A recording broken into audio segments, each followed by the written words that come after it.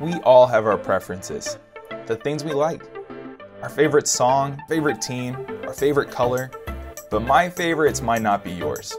So who chooses the song in the car, what game to watch, or what color of ink to use right now? Anytime you get people in a room together who want different things, it can get messy really fast. It happens because we're different, and at the root of it, we're selfish. No matter how big or small the issue is, we're usually more interested in being right than being together. The thing is, we were made to be together. This isn't going away. Our lives are full of community, families, friends, teams, churches, and at the end of the day, community isn't about having the friends we want. It's not about doing what we like. It's not even about having fun or being nice.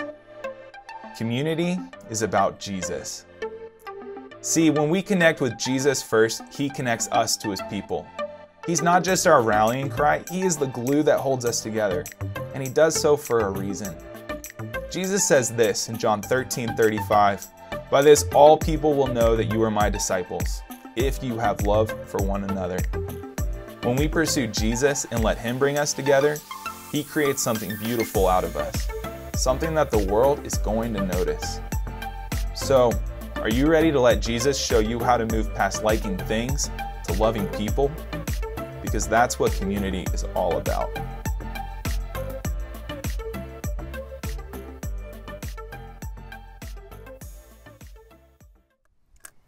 Hey everyone, hey, Pastor Matt here, enjoying this beautiful weather, and wanted to give a brief word of encouragement and also give a couple announcements here.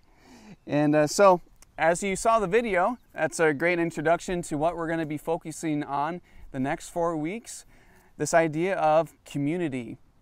We're going to be providing this devotional. It's 4 weeks long, really focusing on what it looks like to live in community. And so I think we really need this.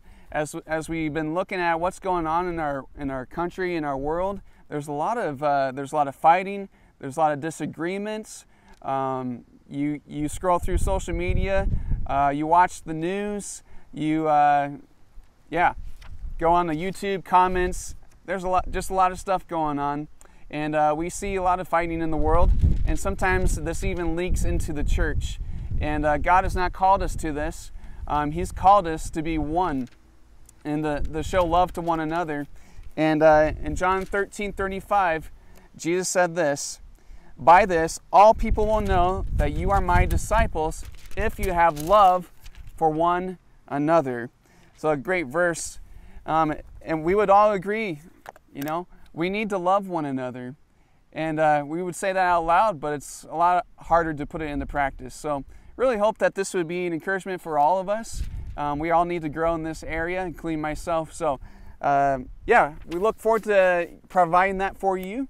You can pick this up in person tonight if you're coming to the movie night, or you can also sign up online and we'd be glad to deliver it to you. So we want to let you know that's what's happening here. So while we have you on video, I want us to open up to Philippians chapter 2. If you're new and joining us, we've been going through Philippians verse by verse. And last week we really focused on one verse, in verse 27, where Paul challenged the church in Philippi to live a life that was worthy of the gospel. And so in chapter 2, it's really focusing on this idea of humility and unity in the body of Christ. And so let me read. It says, "Therefore, if you have any encouragement from being united with Christ, if any comfort from His love, if any common sharing in the Spirit, if any tenderness and compassion, then..." Okay, let me stop there. Those are kind of rhetorical questions. They demand an answer, so it's kind of an obvious answer. Okay, so have you had any encouragement from being united with Christ? Well, if you know Jesus Christ as your Savior, the answer is yes. So, if any comfort from His love. Well, have you received any comfort from His love? Yes. Any common sharing in the Spirit? Yes. If any tenderness and compassion. Have you received that from the Lord? Yes. Okay, great. Then make my joy complete by being like-minded, having the same love, being one in spirit and of one mind. Do nothing out of selfish ambition or vain conceit. Rather, in humility, value others above yourselves, not looking to your own interests, but each of you look to the interests of others. That's a great challenge for us. We're not going to do an in-depth Bible study tonight, but I encourage you to read through those verses. Lots of things to talk about unity, and unity doesn't mean uniformity. We're going to have disagreements on some things. We're not always going to see eye to eye, but God still expects us to be one in spirit, one in mind and purpose, striving side by side for the gospel. And so I hope this will be encouragement for us. Take some time to read through those verses and really pick it apart. As we wrap up tonight, I'm going to ask a series of just different questions to get us thinking about this idea of community. And are going to see some positive things and maybe some things that we need to work on.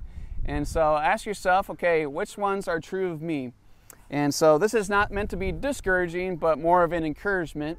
And so ask yourself these questions here. Do I have many kinds of relationships in my life? Do I have mentors, people pouring into my life? Am I pouring into others' lives? Do I have accountability? How about this? Am I a peacemaker? Okay, good question. How about this? Am I an encourager? Do I submit to spiritual authority? Am I inclusive and welcoming? Do I promote unity in my church and youth group? Do I understand my role to minister to the world? Am I authentic? Am I living? So do I represent my church in and outside of the building? Do I know and use my spiritual gifts? And am I serving in the church? So great questions. Hopefully you're seeing a lot of these characteristics in your life. Here are some warning signs. Do I live in isolation? How about this? Do I hold grudges? Do I avoid others and problems? Am I a gossip? Am I divisive? Am I exclusive? Am I inconsistent in my lifestyle and attitudes and actions? Am I a constant critic? Do I seek to just be a consumer or a contributor? And do I expect the church to serve me without me serving? And so, yeah, hopefully, if you're like me, there's probably areas that you need to work on. And as I've heard before, in the room of improvement, there was always room. So this is not meant to be a discouragement, but more encouragement. Let's take some steps towards the Lord, towards community, being together in one spirit, one mind, and purpose, striving side by side for the gospel. And so let me pray for us, and then we have one more announcement, and then we will wrap it up. God, thank you for your love for us. Thank you, God, that we are not a finished product. We have a lot of work to do in this area of community. So help us, Lord, to just take one step closer to you. Help us to grow more and more deeper with one another as well. And Lord, I pray that these next 4 weeks, God, that we would be more committed to the body of Christ, more committed to growing in community. And so we love you and thank you. In Jesus' name, amen.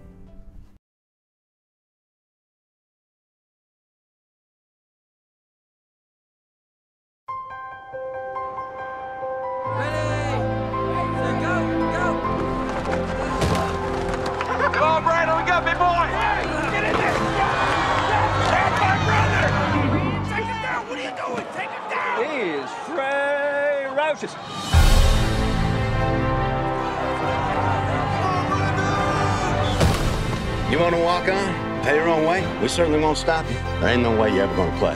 Not here. He just might make it. I just hope he lives. Why are you wasting your time working with that kid? Well, he wants it more than any of them. If I can teach my son how to walk, I can teach you these steps.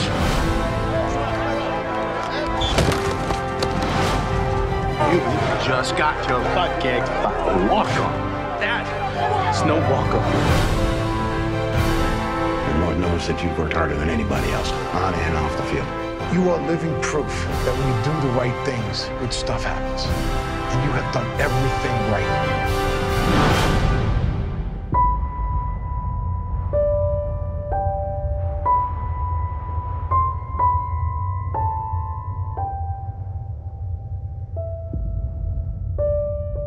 Of all people, how's that make any sense? His life meant something. It had to. I've never met a better man than your brother. He believed that if he worked hard and did everything he was supposed to, God would make everything turn out for the best. Didn't everything turn out for the best, Marty? Have faith, Marty. This is my road.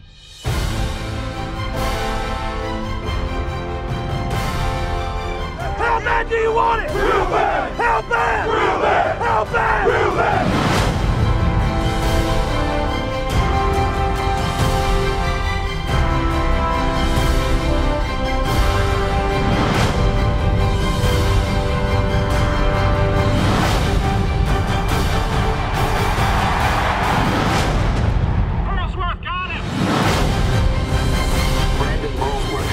The greatest walk-on story in the history of college football.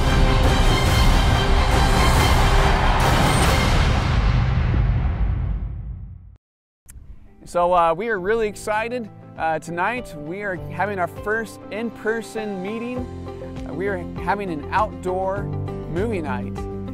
We're going to be watching the movie Greater, and the movie's going to start at 8:30 p.m. We are really looking forward to seeing you guys tonight, and have a great one.